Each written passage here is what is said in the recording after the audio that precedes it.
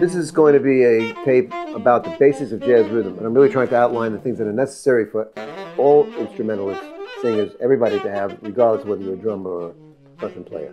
When we say triple feel or even feel, the triplet feel has a little bit more of an evenness to it. The dotted feel has a little bit more of a kind of up and down type of thing. And then when we got more to the modern period, Coltrane in the 60s and 50s and 60s, and of course fusion music, we evened out the eighth.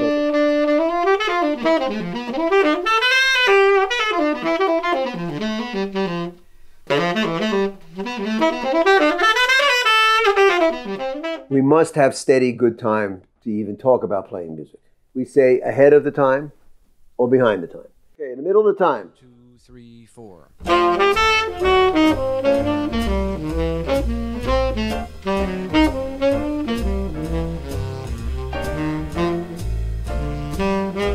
over the time means, how can I say it?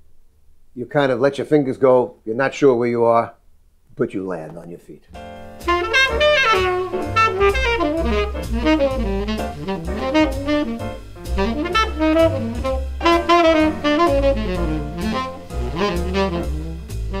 But another requirement, I think, besides piano should be drums.